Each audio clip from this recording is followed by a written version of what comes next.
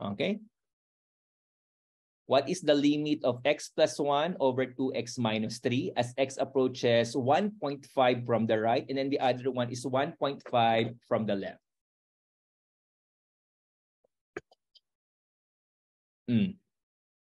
Anyone?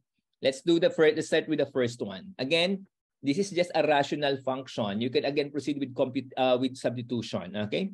Paano yung pag kinuha nyo yung limit from the right nitong una?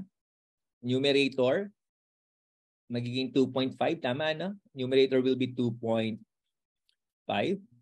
How about the denominator? Denominator will be 1.5 times 2 will be 3. 3 minus 3 is 0. Actually, the same din dito sa ikalawa, no, from the left, it will also be 2.5 over 0. So immediately, these are indicators that we are going to get. Ano makukuha natin dito? Infinities as limits. But then the question is, positive ba o negative infinity? Sorry for the dog. Okay? So let's start with the first one. We are just choosing positive or negative. Sorry for the dog. Bigla nag-haul kasi. Okay? Palipasin lang natin. Anyway, the point is, kailangan natin malaman. Narinig nyo ba? Bigla kasi nag-haul yung dog namin dito sa bahay, out of nowhere. Di ko alam kung narinig nyo ba? Di ko alam kung narinig ng audience, ng ating participants. Sorry.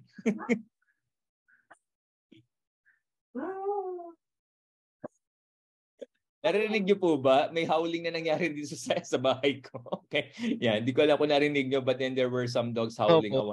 Oh, yeah. Opo. Narinig namin. Okay, sorry po. Nasa bahay lang po ako ngayon.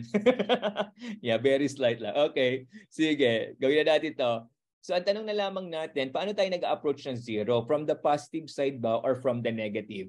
So, ang gagawin lamang natin, you look at the values. Tingnan nyo rito, 1.5 from the positive. Ibig sabihin, we are approaching 1.5 from values that are greater than 1.5. Tama, di ba? Values that are greater than 1.5. So if that is a value greater than 1.5 and if we multiply that by 2, it will be a value that is also greater than 3. Tama ba? 2 times 1.5 is 3. However, the excess that we are having here are greater than 1.5.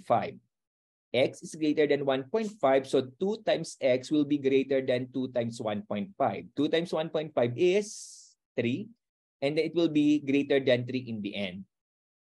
So meaning that 2 times x will be greater than 3. Greater than 3 minus 3, it will give us a positive value. Meaning that we are approaching, the denominator is approaching 2x minus 3. The denominator 2x minus 3 approaches 0, but then from positive values. Why positive values? Again, it's because 1.5 from the right are values that are greater than 1.5. Greater than 1.5, if you multiply that by 2, it is greater than 3. Greater than 3 minus 3, it will be positive. So that's why for this one, you're going to get positive infinity. Okay? I hope you were able to follow that. It's not really that difficult. Non-zero over 0, that is an indicator that it is already infinity. However, the question is it positive or is it negative infinity? Let's do for the second one. Ano naman ito? From the left naman tayo. From the left, may mga sagot na pala kayo. Thank you.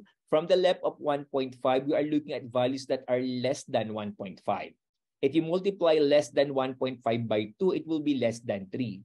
Less than 3 minus 3, it will be through negative values.